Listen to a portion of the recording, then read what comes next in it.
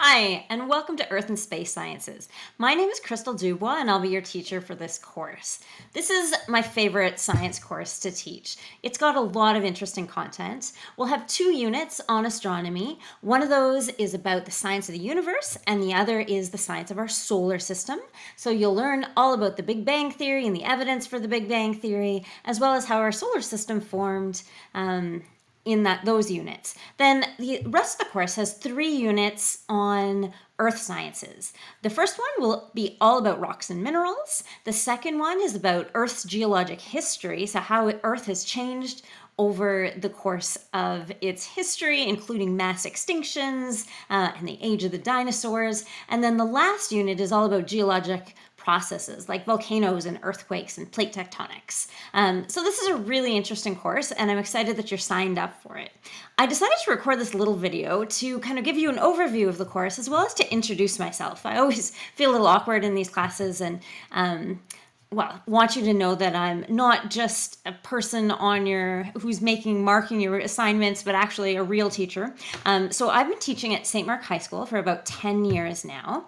I started my career, though, as an actual geologist. I worked in research for quite a while, and then at some chance I had the opportunity to teach an undergraduate geology course. And I thought, oh man, I really love teaching, and that's how I found myself where I am right now. So I've been at St. Mark about 10 years now, and this will be the 3rd time I've taught this course online. So bear with me, there's still going to be technological issues. You can always email me at any point if you have any of those come up. And on an extracurricular note, I'm also really into rock climbing, which my husband and I spend a lot of our summer traveling, and while we're traveling, we do a ton of rock climbing, and rock climbing pairs really well with a love of geology. The photo on the left is me climbing on some really cool dolomite just north of Banff National Park, and the photo on the right is us climbing in Kananaskis country just west of Calgary, and you can see the really cool glacially carved valley in the background where the Spray Lakes are.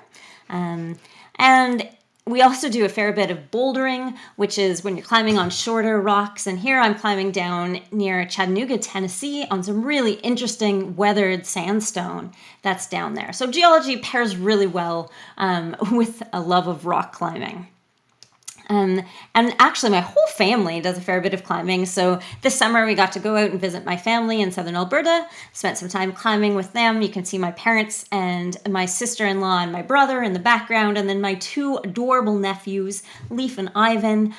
Leaf's the gap-toothed kid on the right, who has a massive love of Lego and weirdly for learning French despite living in southern Alberta. And then Ivan, he's 7, and he's just recently found a love of collecting rocks. He got a rock tumbler for Christmas, and of course I'm very excited about helping him learn all about rocks. And then on the other side of the family, we have one adorable niece. Her name is Avery. She loves canoeing and saying the word no and doing everything by herself because she's 2 years old. We do a lot of camping with her, so I'm looking forward to spending some time with her this fall. And then the other thing that all my students seem to know is that my husband and I have a YouTube channel. It's called JK Brickworks. We're up to 2.4 million subscribers these days. And we make a lot of custom Lego models with kind of working parts. You may have stumbled upon some of them, like this working ski hill that my husband made a couple years ago, where the little Lego guys go up and down. There's a ski lift, and then they can ski back down. Anyways, so if you stumbled upon any of our videos, that's awesome. But I always introduce a little bit of our Lego models into this course, so I figured I'd let you know about that as well. And one of the first assignments I'll give you is to actually tell me a little about yourself and why you're interested in this course and your goals for this course. But before we get to that, I want to give you an introduction to how the course is laid out and how things are going to work. So your homepage in D2L will look kind of something like this, though this is a course I had to use last semester. So on the course homepage, you'll have an introductory note, and every week, on Monday morning, I will post your work for that week on this course homepage. Then, once you've read what the work is for the week, you'll go to the Content tab. And my internet's a bit slow, but as we let this load, you'll see in the content tab on the left-hand side, eventually, there will be a list of all the units. So here we've got an introduction to Earth and Space Sciences, and when you click on that, it's got all the lessons laid out for you. I really would stress that when you are doing the work for the week, you really do need to read through the lesson and watch any videos that are there. So you'll read through the lesson, watch the videos that are there before you go into the tab that says My Work. This is where you're going to find things like assignments and quizzes. When you click on the quizzes for this week, you'll find a quiz that says Get to Know You quiz. And that's one of the things you'll be asked to complete this week. So that's how our course is going to be laid out. And I will try and use the gradebook tool, though I haven't used it before, so bear with me. I guarantee there will be some problematic issues with it, but we'll try and use that so I can let you know what your marks are as soon as I finished marking assignments, etc.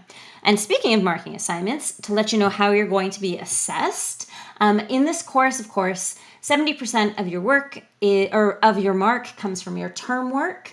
This includes assignments. So there's about 15% of your mark will come from larger assignments. About 10% of your mark comes from some very small assignments. About 8% each for each of the unit tests in the course. And then often there'll be quizzes in this class. These are more like homework. You can use them to help you get ready for big unit tests and the final exam, and to make sure you understand the content.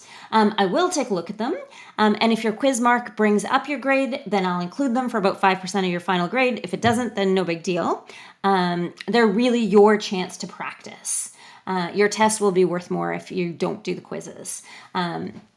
Then on the note of academic integrity, the work you submit needs to be your own.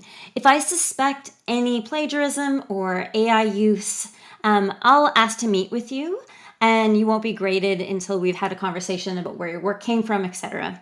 And on that note, don't be nervous. Just make sure that all your work is properly referenced. That includes in-text references as well as a list of references at the end. And I'll get into that in detail later as well. And then lastly, be sure to reach out if you have any questions or run into any tech issues. You'll have received an email from me, or you'll be receiving an email from me pretty soon, so you can always email me back and I'll try and respond quickly. Okay, thanks, and make sure you try the first quiz. Have a great day.